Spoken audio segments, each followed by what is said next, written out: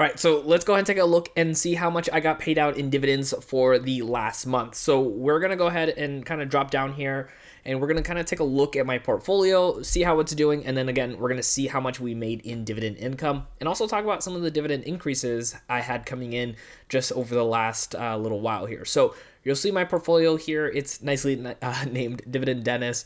We're sitting about $23,409. It is a little bit lower than we've had as far as a peak. You can see here just in the last day from the last time, of course, of this recording, it's $46.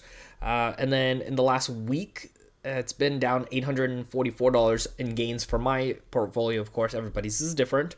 And then if we go to the last month, we're almost down $1,300. But no fear, we are long-term dividend investors, so we are going to keep on investing long-term. So I'm going to show you what I've been doing as well as like all the dividends I got paid out this month. And this is what's really cool about dividend investing is that even when the market is down, I'm still getting paid out my dividends, and I'm also still getting dividend increases, which is my favorite thing when it comes to long-term investing. Now, of course, this is not all I do. I do have other types of investing as well too. So just something to keep in mind. This is not everything I have. I have a retirement account. I also have a growth portfolio as well too. That is just strictly growth. So let's kind of take a look here in the last month. Some of my different sectors here with my portfolio have not been doing as well. The biggest one right now that's been doing well is my financials. And this is why I like being diverse a little bit here. So you can see all of mine in the sector in the last month, even with the market going down the way that it has been doing really, really well. So I'm pretty happy with that and how everything is looking in this sector. So let's go ahead and take a look and see really quick my activities here. So I wanted to show you this last week when the market was down. I kind of talked about this before in a previous episode, but look, I did a lot of deposits this last week. So on the 22nd, I did 300. The 23rd, I did 200. The 24th, I did 800. 25th, I did another 250. And then I have right over here for Monday. So I did 250 on Friday. $100 is going to be for Monday, but that 250 originally that I did for Friday was supposed to be for Monday, but because of the way the market was going, I kind of just went with it and said, hey, let's just go ahead and invest extra on Friday in case the market starts recovering. But I still wanted to put $100 in on Monday. So I have this weird thing where when the market's down, I tend to want to throw more money down towards it. I don't know if the market's going to keep going down or if it's going to go back up. Now, right over here, you can see my trades. I did some manual buys, which are, I don't know why that's up there. But right over here, I did a manual buy for Home Depot, Apple, and Amazon. And then the other three, I just let M1 kind of do its thing, which is the platform, by the way, that I'm using.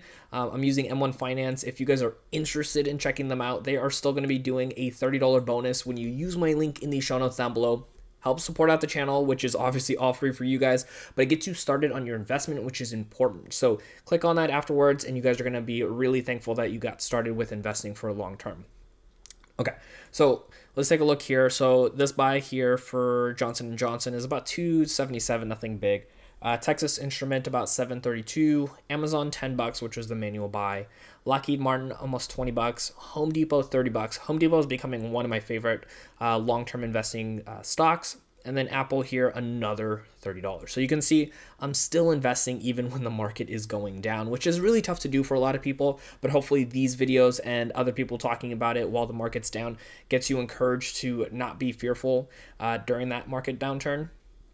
So let's go to my activities here and let's take a look at my dividends. So I'm going to go ahead and filter that out and let's go ahead and see what we made for February. So if we go down here, we can see the very first one is AT&T. We made a whopping $14.56. Now, I'm still really debating on if I want to keep Home Depot or sorry, AT&T or not. You guys can let me know in the comments down below what you think of AT&T. If you kept it, sold it, whatever. I'm pretty much broke even with them overall as far as stock price and dividend payouts. So we'll kind of see how that goes long term. You guys can subscribe to see what ends up happening long term there. So February 11th, we got paid out from Apple for $3.60, so that was nice. And on the 12th, we got paid out from Ally right over here for a total combined of $2.47. And then let's keep going here. We got also on the 12th. Oh, no, that was the same one. Also on the 16th here, we got from AbbVie. I don't know why it pops up two of them. One of them was for $3.90, and the other one, let me clear that up, was for 59 cents. And then we got Hasbro, also on the 16th. One of them paid out for 24 cents. The other one was $2.04. I did sell out of Hasbro, so I don't have them anymore in my portfolio. So that was I believe the last dividend I'll be getting from them. I just didn't really see the opportunity growth. They actually didn't increase their dividends again for like, I don't know how many times in a row they haven't increased it. I think it was 2 years in a row at this point. So I'm just really not interested in holding on to a company that is not potentially going to increase their dividend, but I also don't see the value going up as much as some of the other stocks that I have. Because just because a company doesn't pay out dividends anymore doesn't mean I'm like completely fearful of them. I actually still have Ross in my portfolio, and they discontinued their dividend, I think last year around this time. So I'm not too hesitant about keeping a company long term if I see opportunity. Also on the 16th, so the 16th was a really, really good payout date. We got P&G right over here for $1.77, and then also Realty Income paid us out on the 16th, which is our monthly paying dividend, for $2.91. Actually, before we see our total, I want to see how much we got paid out in increased difference between last month and this month. So, and then the last dividend for the month was from Costco.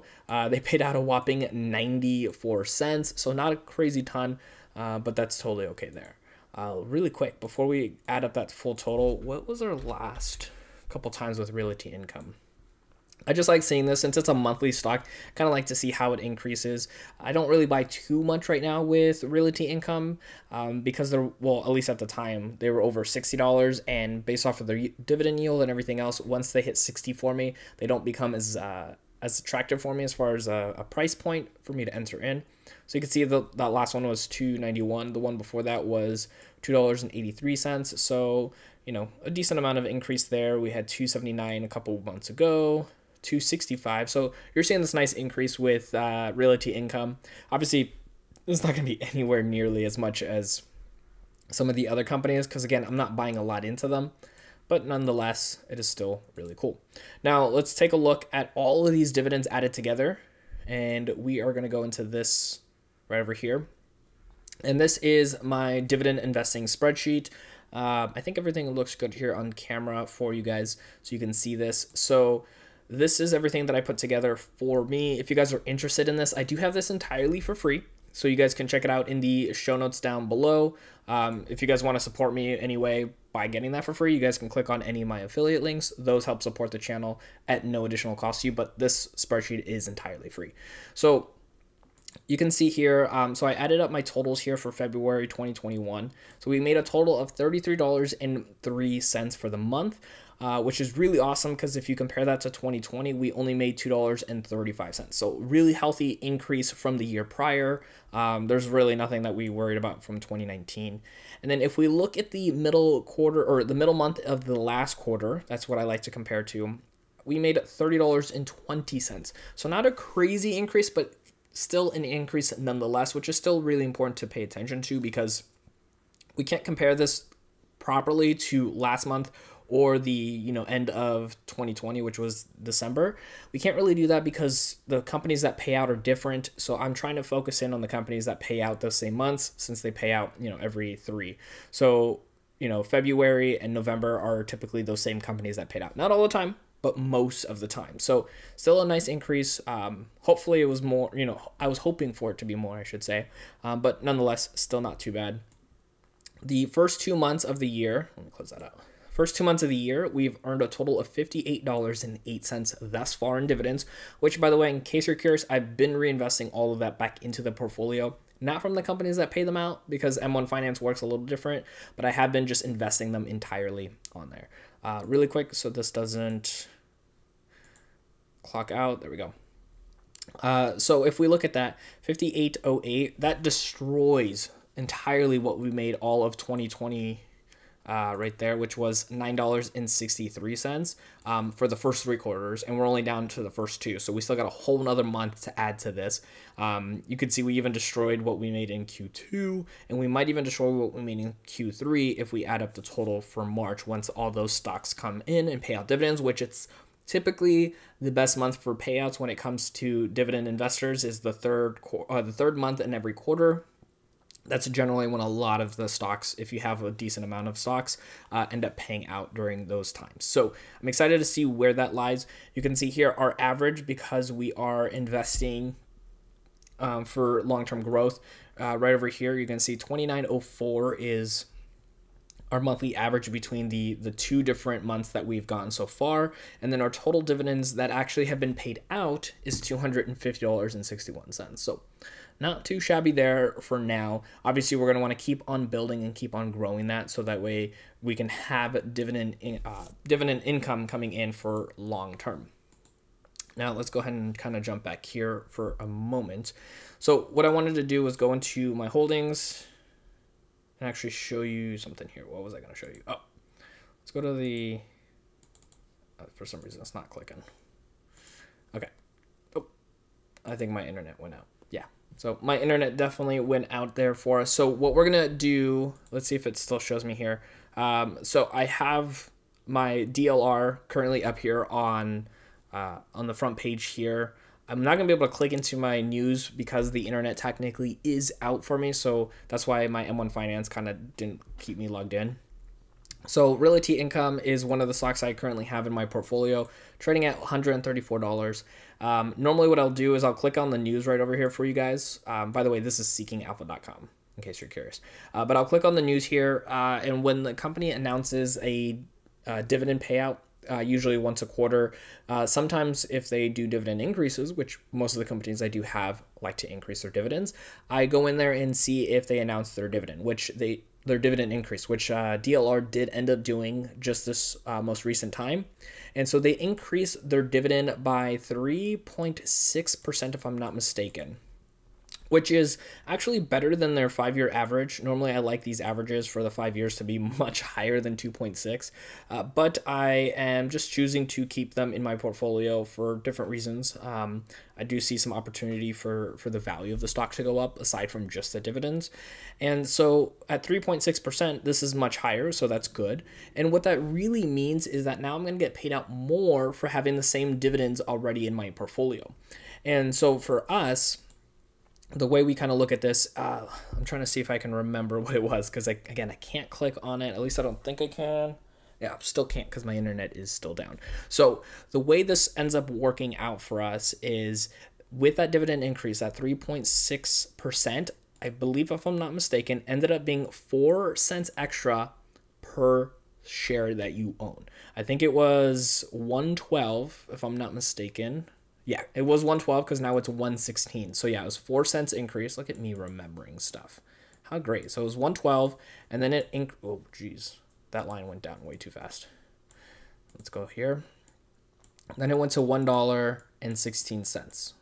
So this is now what I'm going to be getting paid out with all the dividends I have. And I have about 5 shares. It's a little bit more than 5 shares. I'm trying to see if I can bring it up on my phone here. So it's a little bit more than 5 shares. So the way I like to do this is kind of show people here with this calculator. So if we have, let's just say exactly 5 shares and it goes up 4 cents, it's obviously 20 cents. You can do math there, but it's 20 cents. It doesn't seem like a lot of money, right? Increasing it and getting 20 extra cents. Now, that's not on top of the already $1.12 I was expecting to get paid. This is just extra money that I'm going to get paid for owning this stock, having done nothing extra. So we got a 3.6% dividend increase, which is like effectively a raise for me for having not done any extra work. So 20 cents is not going to do me anything. But over time, if I have a lot of shares of these companies that do increases, these dividend increases can have huge implications on how much I'm going to make. So let me go a little bit bigger on my screen here. Or is that going to be too big? So let's go ahead and do this. So that's 20 cents, but that's per quarter. So in a year, that's 80 cents that I'm going to earn extra for the stocks that I already have. 80 cents, again, is not the most in the world, but that would mean that I would have to buy pretty much half a share of this stock in order to get that same dividend payout. So with their stock being like 134, I would have to be paying a decent amount into that stock to get, again, that extra 80 cents if they hadn't increased their dividend. So for me, I see that as a huge win opportunity for me to be able to continue to build up on my dividends. There's this big focus that I like to pay attention to, is that's yield on cost. So when you buy into a stock right away, let me kind of jump back down here. This is your yield on cost right down here. So your current dividend yield is because whatever you're buying the stock price for, that is the dividend yield you get. Let's say you don't buy any more of that stock and then they increase their stuff just like we saw here that, I'm showing you, that 3.6%. Well, if you didn't buy any more shares and you own what you own already, now you're making more money for having put in what you already put in, which means your yield actually goes up. And that's so awesome because all of a sudden you're getting paid out more for having done nothing extra. And it's such a beautiful thing, honestly. It's one of the most passive ways you can make money. For me personally, I do also focus in on some real estate stuff as well too. But with real estate, you have to put a little bit more work and effort on the front end to be able to get stuff on the back end. Where with dividend income, as long as you're paying attention to news articles and the companies that you're invested in, like this stuff can be really effective for you long term because they're going to be paying you out with these dividend increases and you're going to be making extra money. Now, of course, if you keep buying into these companies at different price points, your yield on cost is going to kind of fluctuate. There are calculators you could figure out on how that works. I did have a calculator. I don't know if I'm going to be able to bring it up. Let me see if my internet's back. I think it might be back. Hold on. So I think it might be back. So right now I did kind of like this idea here of owning 5 shares, $134, which is the DLR stock price, the annual dividend payout, which was $4.64, the dividend annual growth rate. So this is 2.56%. So let me do 2.56 stock annual price. I think it goes up. Let's see if I could bring this up now because it's back. Maybe not. Ooh, internet's fun. Well, I can't actually do the number changes here, but I can leave what I had up earlier. So this was at 5% for the dividend increase. So this isn't technically where DLR was, but effectively the investing with dividends being reinvested in the companies, the total value of my portfolio in 14 years was going to be worth just for this one stock, by the way, for 5 shares, $2,136.47. I believe my initial price point on this was $670 or so, give or take. Because I would be doing dividend reinvestments, I would be buying more shares. So I started with the 5. Granted, it was like 5.0 something on M1. So because it'd be reinvesting, it'd be 8.05. I would have gotten paid out in that 14 years only $617, which doesn't seem like a lot, but the the face value of the stock has gone up too, which is really good. And then the annualized return percentage would be 8.64%. So not the best, but not terrible. I ideally would like to be somewhere around like 10% on this number. Again, I can't readjust my numbers here because my internet keeps going out. So for me, I just really focus in on trying to take advantage of where I can in certain areas.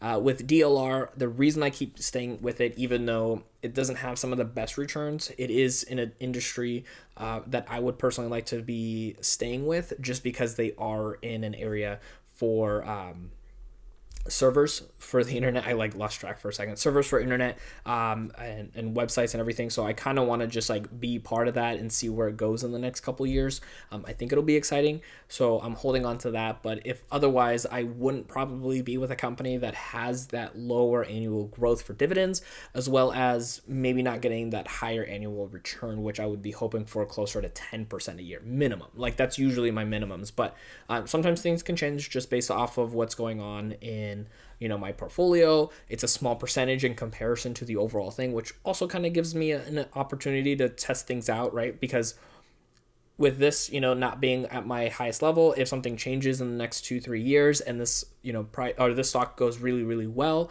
So in 2 years, if I look back at this video and I'm like, hey, good choice, Dennis, I'll be happy with that. And it was a nice small portion and I'll see some good growth. If I was wrong, it wouldn't impact my overall portfolio to a detriment, where I know sometimes people can do that where they solely focus on like 1, 2, 3, 4 stocks. And that's cool, but I can't personally do that. I like long term. I like, getting the idea that in like 14, 15 years, I will have this really good income coming in, so that way I can do all the things that I want. $1,000 a month, $1,000 a month is great, but my goal is to get 10,000, maybe $8,000 to $10,000 a month minimum, so that way I can live off that money if I wanted to, or I can continue to do other great things with it as well. So it's all about long-term goals. Things will change as well too. Like I said, subscribe to the channel if you want to see those changes happening, because I'm not gonna know for sure if I'm going to stay to the same path, or if I do, you guys will be able to know that as well as we follow along. I mentioned earlier too, if you guys want to check out M1 Finance, I'll have a link for them in the show notes down below. They are still doing the $30 bonus for using my link down below once you sign up and do your initial deposit. Obviously, some restrictions may apply, so check out those when it comes to signing up. And of course, I want you to keep on watching, because I know that's going to be the most important thing when it comes to being consistent on the platform of any kind of investing. So my video is going to be right over here. Click on that and keep on learning and keep on growing. My name is Dennis, and I'll see you in that next video.